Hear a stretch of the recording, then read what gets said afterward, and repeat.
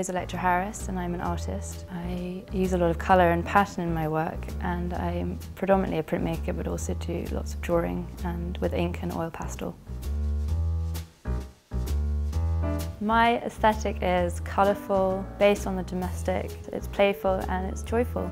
I take inspiration from everything that's around me. It can be from memory, images I've seen either in magazines that I collect, on Instagram. I spent a lot of time in Sicily last year and I loved all the fountains. I did a whole series of etchings based on a fountain in Trapani, which I particularly loved.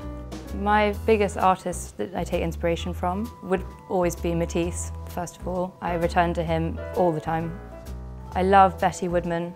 She plays with ceramics and painting.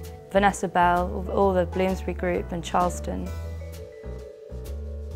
The process in my work with my large-scale drawings, I normally start with a light-coloured oil pastel and draw a very loose outline, and then I use ink and just do a wash over it, and then I work back into the process with lots and lots of different colours and layers. For the works that I created for House and Garden, I wanted to use everyday objects because a lot of my work is based around everyday objects. So a chair, a vase. What appeals to me about chairs is that they're everyday objects that we use, and sometimes they can be massively overlooked. This is a kind of combination of a kitchen chair and then with a slight kind of elaborate seating and cushion. I wanted to include colour, as I use a lot of colour, and pink, blue and green for me was the perfect choice of colours.